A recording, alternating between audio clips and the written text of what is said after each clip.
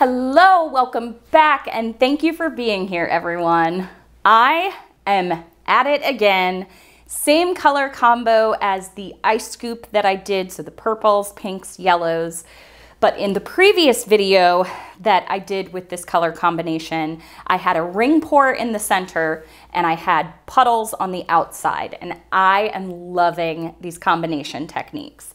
So this time I wanted to do ring pours on the outside and the puddles on the inside and then swipe. So same thing here. I have layered my cup of just gray and navy that I made.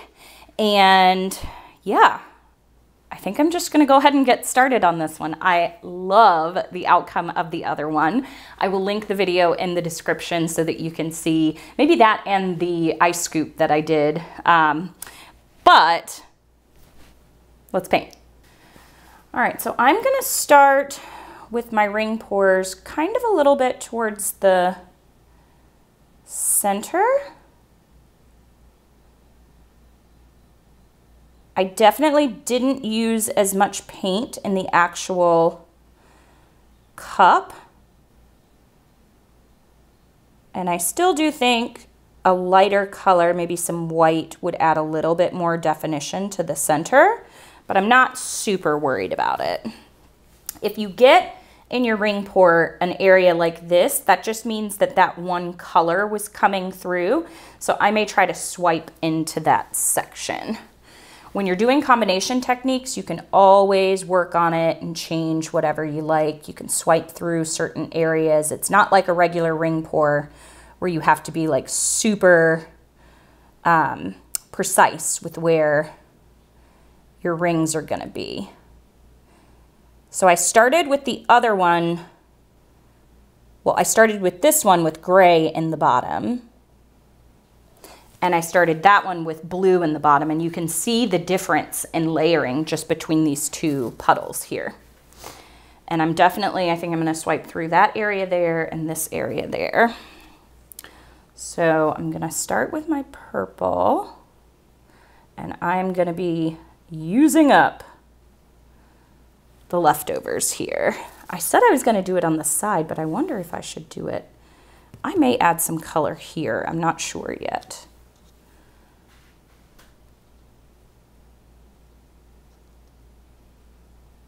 When I have a new idea, sometimes you don't always think through the entire process of what you're gonna need to do before you start painting. So I am gonna put a little bit here. Yeah. I'm gonna save my yellow to fill up the space last. And this looks like the gray color, so I'm going to leave most of that on the outer edges. And then my yellow, I will use to fill up the center.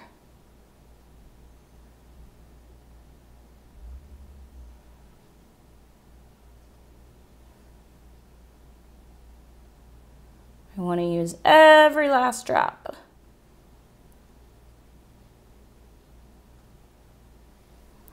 I've already got it there. Let me see if there's any more in here. Okay, let me see if there's any other of these colors that I want to kind of add in here. Yep, to blend.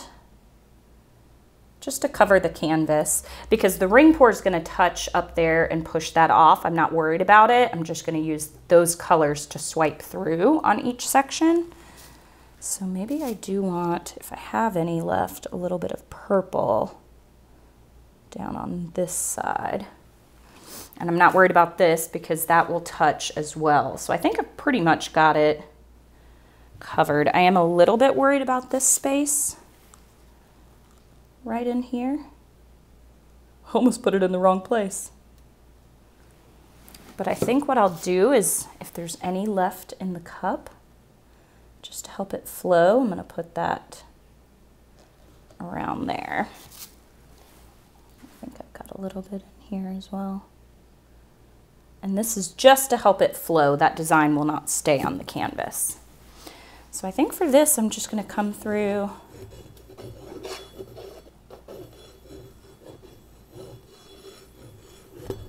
Whoa! I caught the canvas here. All right, so the rest of this will get swiped. Let me pop any air bubbles. Bubbles.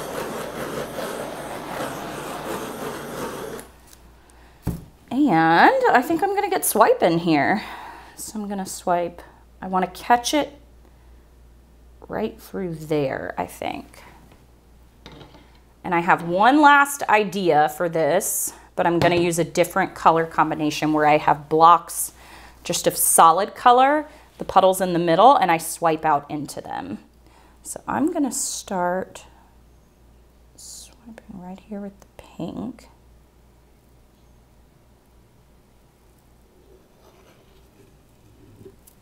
Oh, look at that. Oh, I love that little part right there. It's definitely gonna go off, but the side, but that is super pretty. And I think I'm gonna swipe. And I also wanna do one big canvas of just crazy swipes. Just swipes everywhere, maybe wrecking it a little bit. Just something like super fun. So I like this center portion. I wish that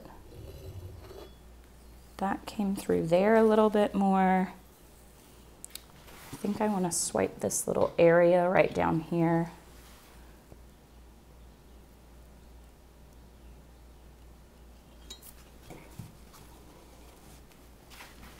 And I feel like maybe I want to swipe. This is going to be the center. I feel like maybe I do want to swipe a little bit in there. Well, it doesn't have to be the center. I could stretch it in a direction, but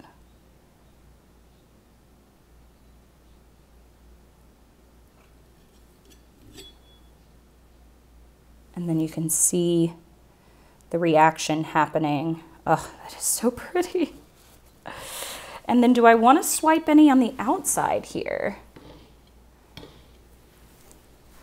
I want to keep the ring pores pretty.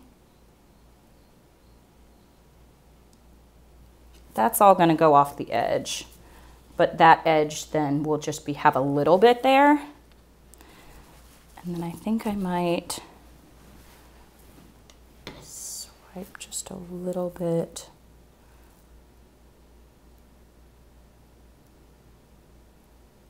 on through there. Okay, let's see how that turns off. This corner is going to have to be stretched because that's the messiest right there. All right, let me get my gloves on. I was holding my breath this time. I can't think about what I'm trying to do and do it at the same time. I think I'm going to come down and get that corner first.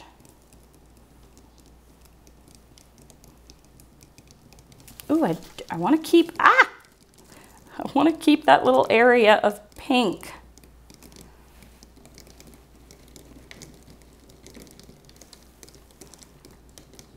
Because I want to keep that area of pink and purple on that side as well. I wasn't loving what was happening in the center, so I'm going to stretch a little bit more of that off and just kind of have a river of yellow coming through. And then I need to make it back down to this side.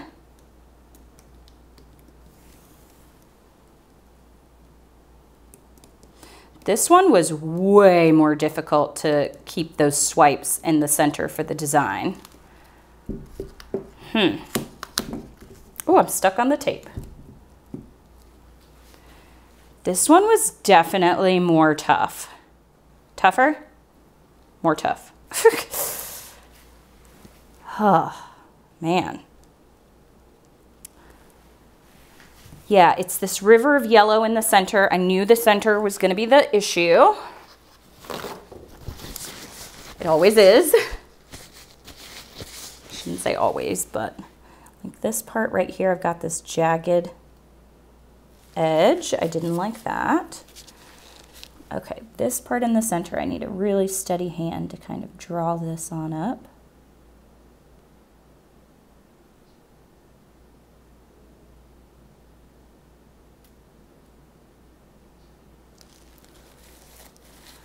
Okay, like that.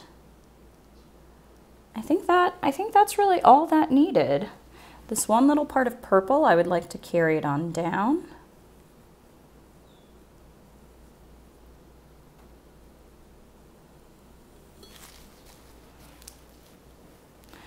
I feel like maybe if this yellow went into here a little bit